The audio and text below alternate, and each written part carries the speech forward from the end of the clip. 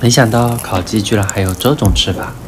先给全鸡简单的去个骨，加入屏幕上的腌料，腌制2小时。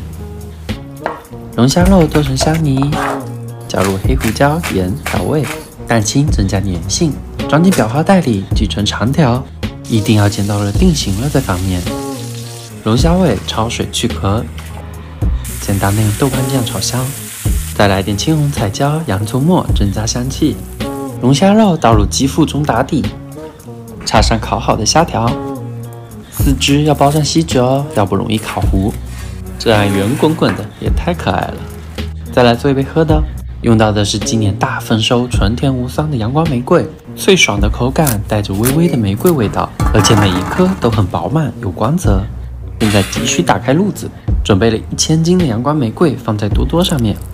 我要来的试吃名额足足500个，点我评论区直点链接就能抢啦，都是原场地新鲜摘好的。还有这整箱8盒的海底捞自热火锅，什么口味都有。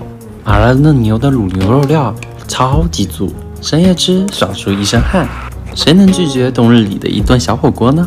快去我的评论区点点点，你们点开还能看到链接，就是还有试吃机会哦，不到一杯奶茶价。烤鸡烤好啦，微焦紧实的鸡肉牢牢地包裹住了虾滑，肚子里面还有满满的虾味作为惊喜。